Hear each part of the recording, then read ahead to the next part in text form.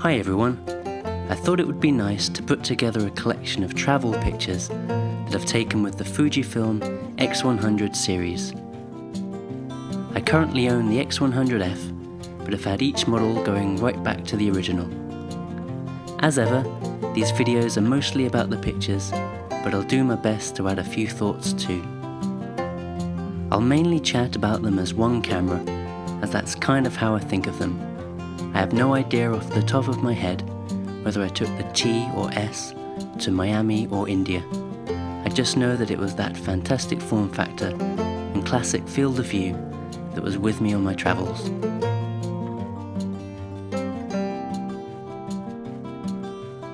Correct me if I'm wrong, but I believe each of the versions of the camera has had the same lens up until the current X100F, so that's certainly something significant they all have in common. So, what's it like taking this camera travelling? Well, the first thing I'll say about the X100 is that it's extremely portable, but not especially pocketable. I guess I could put it in the back pocket of some very loose jeans, maybe, or much more comfortably in a jacket pocket. If true portability is what you're after, do take a serious look at the Fuji XF10. I might have a review of that camera coming soon, so consider subscribing if that's of any interest. However, I haven't taken that smaller, lighter camera to as many interesting places as the X100.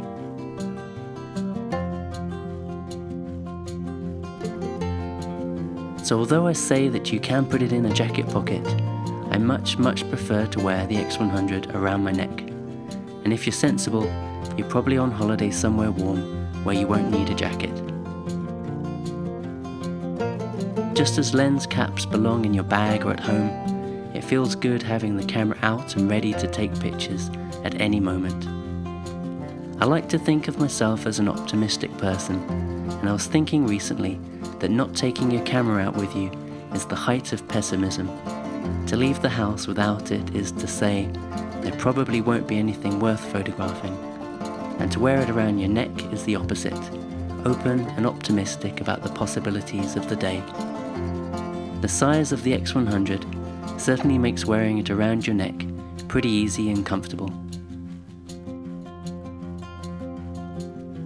When travelling, I feel that carrying a big camera seems to announce that you've arrived in this new fascinating country and that you'll be taking away some pictures with you, like you're some old-fashioned explorer, fascinated by the strange ways locals do things. It's not all that far from the truth. I am fascinated by the strange ways everybody does everything. But with a big zoom and a bright yellow Nikon camera strap, people are much more likely to see a photographer before they see a person.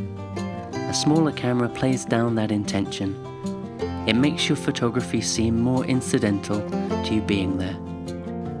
There's of course nothing wrong with being a photographer in people's eyes, but going a little bit under the radar certainly suits my personality, I think.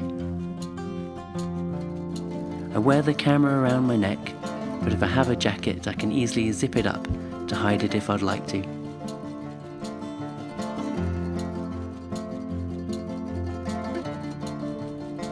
Next, and I know I made a big deal about this in my video of pictures from Zambia, but I think there is so much freedom to be found by just taking a single camera with you when you're traveling.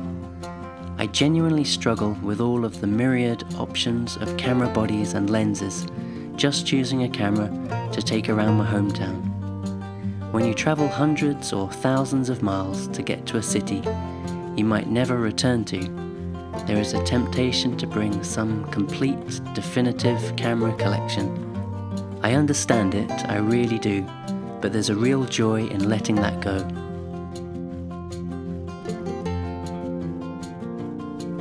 When I'm traveling, I especially appreciate the simplicity and liberating restrictiveness of the X100. When there's no other lens or camera to reach for, you kind of bond with your camera a bit more.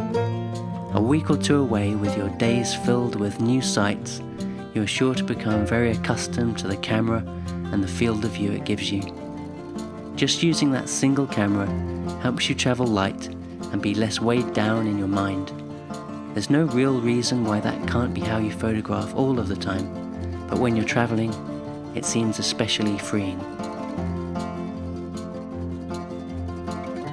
Thanks everyone for watching, and please consider subscribing, consider following me on Instagram. I have lots more places I'd like to take my X100F, and I really look forward to sharing those pictures with you soon. Thanks again, see you in the next one.